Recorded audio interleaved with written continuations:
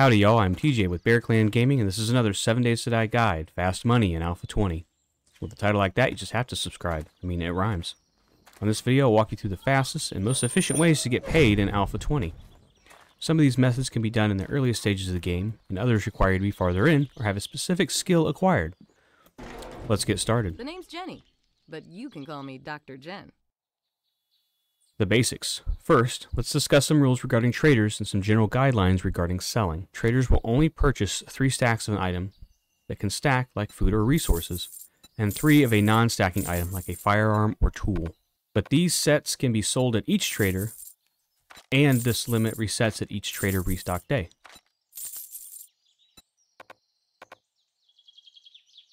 Save all the stuff. Keep everything you loot, craft, and get as reward for questing. What you or your team don't need is also good for dupes at the trader. Gold, silver, diamonds, and old cash are all great items to sell to the trader. If you have them, of course. Be on the lookout for Art of Mining Volume 1, as this provides a path to obtaining silver, gold, and diamonds while mining. Also, I'd be as rich as Trader Joel. ATM machines can be a good source of old cash as well as cash registers, including the traders. It is generally better to scrap a level 1 item into its base resource or parts versus selling the item. The weapon, tool, armor parts will sell for more dukes than the level 1 item. The only exceptions are for padded armor, leather armor, scrap iron armor, and iron armor. Always sell level 2 and above weapons, tools, and armor, as they sell for more dukes than their base components sell for.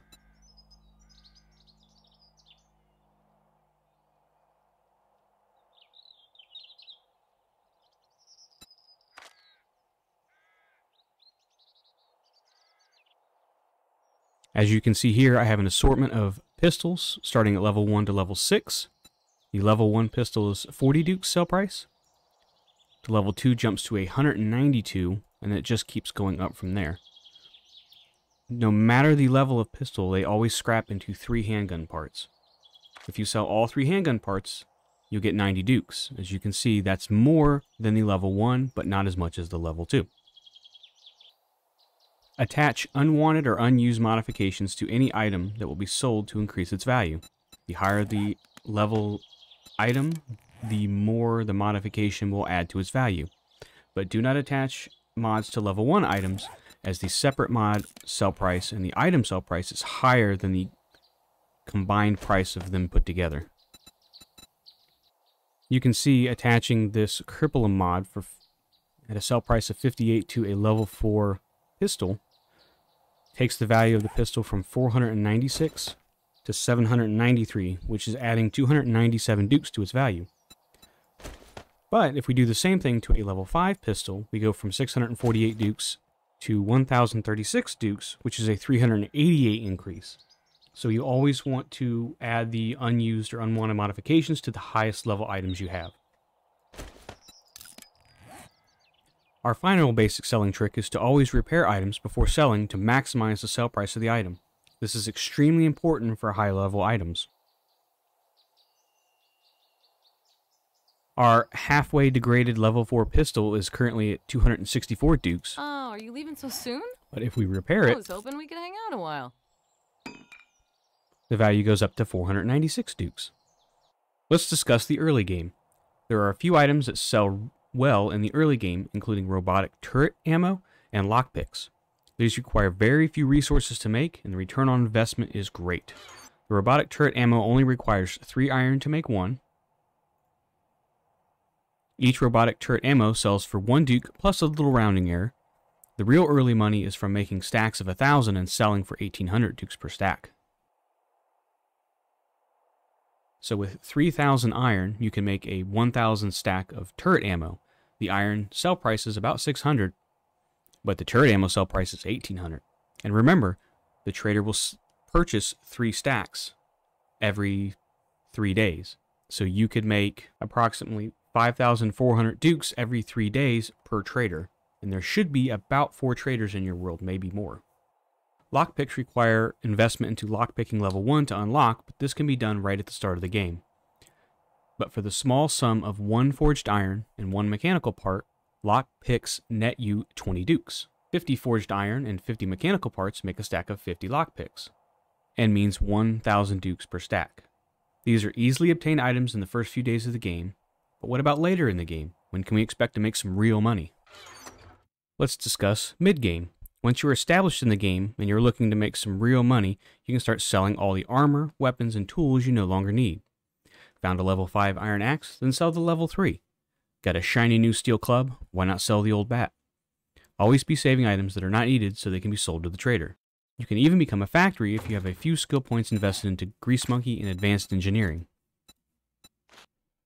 With only 8 skill points, 4 into Intelligence, 2 into Advanced Engineering, and 2 into Grease Monkey, you can start cranking out bicycle handlebars and chassis and minibike handlebars and chassis. If you can also invest in salvage operations, resource gathering becomes even more profitable. The bicycle parts sell for 150 dukes apiece and the minibike parts for 360 dukes each. With full stacks, that turns into 7,500 dukes for the bicycle parts and 18,000 dukes for the minibike parts. Also, don't forget about the reinforced drawbridge for some quick cash with minimal resources, netting 5,520 dukes, only requiring 100 forged iron, 1,000 wood, 20 springs, and 30 mechanical parts. But we need an item that can be crafted without the need for non-craftable resources like springs and headlights or mechanical parts. Beer, coffee, and blackstrap coffee are your 3 best options.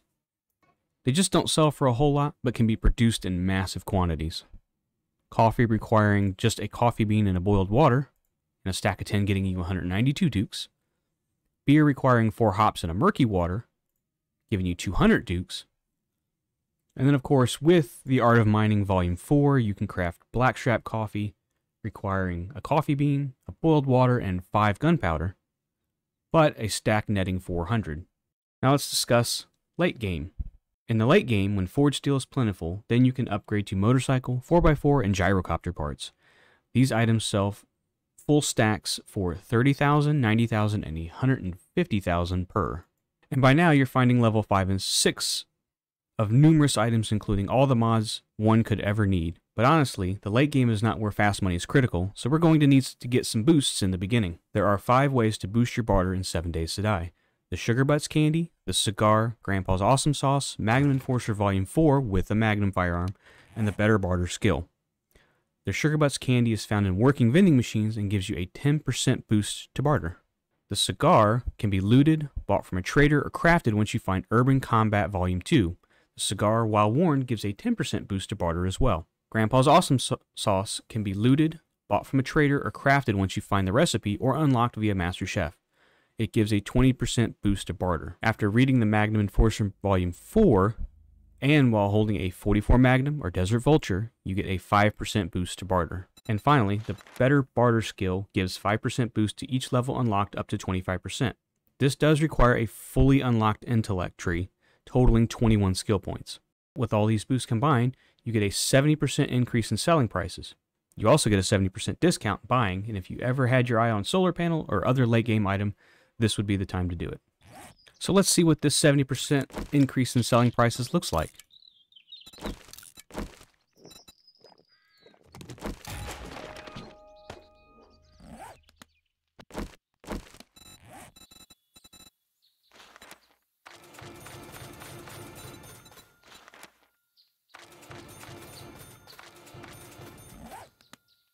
With these tactics and a bit of planning and a lot of hoarding, you can get rich quick and buy anything you want.